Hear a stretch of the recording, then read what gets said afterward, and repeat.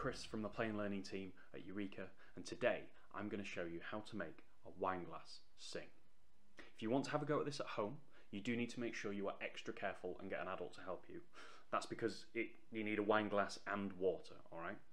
Now once you've got your wine glass, you want to fill it up about half full with water like I have.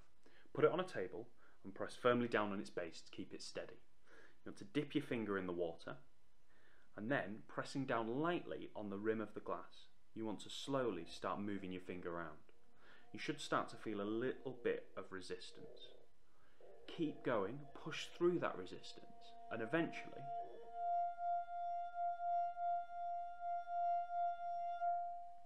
you can make the wine glass sing.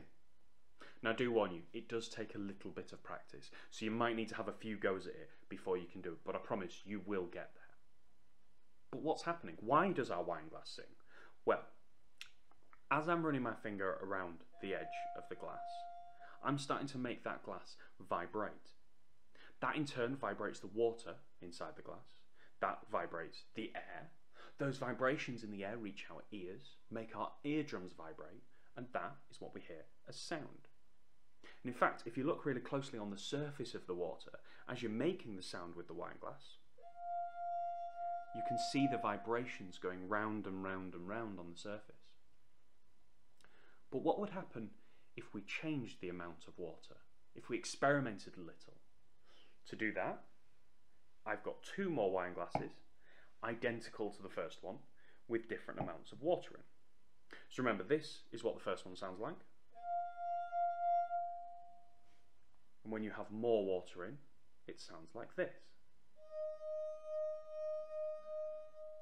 It gets lower, which means with less water, it gets higher. And the reason for that is, as you've got more and more water in, it weighs more and more, so it makes that sound get lower. Which means when you've got less water in, there's less weight, so that sound gets higher.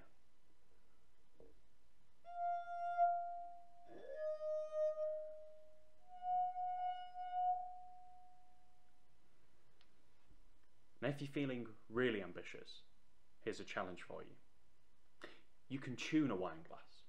By putting just the right amount of water in different glasses, you can get different notes.